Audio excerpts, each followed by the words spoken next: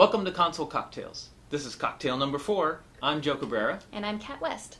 Let's try to take some of the confusion out of parameter calculation on the grandMA.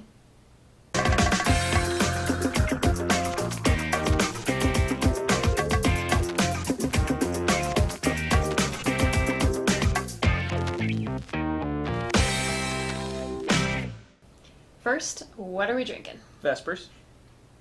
Yeah, but tell them what a Vesper is. Okay, well, the modern version of what was made popular by 007 is 3 measures of Gordon's gin, 1 of vodka, we prefer 42 below, and half a measure of Lillet Blanc with a twist of lemon.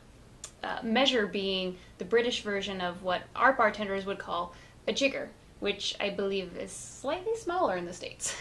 Exactly, which is where I ran into a problem trying to order this for the first time.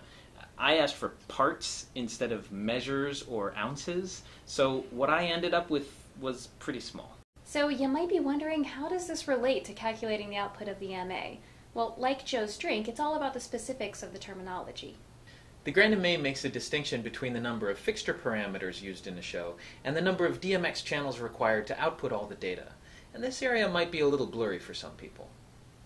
Moving lights have multiple attributes that require multiple channels or slots of control. Let's say that we have a fixture that has dimmer, it has pan, it has tilt, and color mixing, cyan, magenta, and yellow. And let's say that both pan and tilt are each 16-bit parameters, which means that pan requires 2 DMX channels of control, as does tilt, making this unit in total an 8-channel fixture. On a grandMA, each 16-bit channel is calculated as 1 parameter. Even though pan requires 2 channels of DMX, it's still a single attribute, pan. So it's considered 1 parameter of calculation, as is tilt. So our 8-channel fixture only requires 6 parameters of control on the MA. Out of the box, a full-size grandMA can calculate 2,048 parameters. Let's compare that to a console that can output 2,048 channels. Theoretically, Console X has the channel capacity to patch 256 of our imaginary fixtures, while a grandMA has the calculation capacity to patch 341. While this isn't a realistic scenario, you can probably start to see why calculation of parameters instead of channels is a bit more efficient. The grandMA also sees a difference between the number of DMX channels you need to patch and the number of DMX universes available. For example, let's say that you need to patch 10 of our 8-channel fixtures into a universe to send to a particular hanging position. This of course requires only 80 channels in the universe, but you won't be wasting the other 432, as you're free to patch them into any of the other available universes.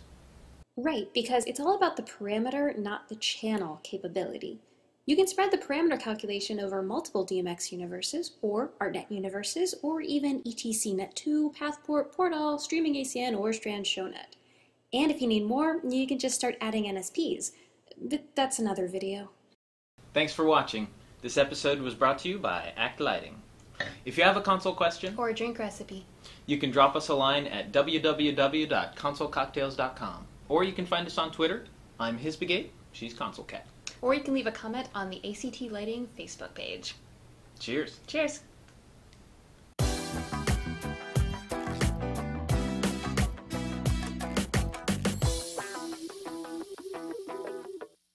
Jigga what?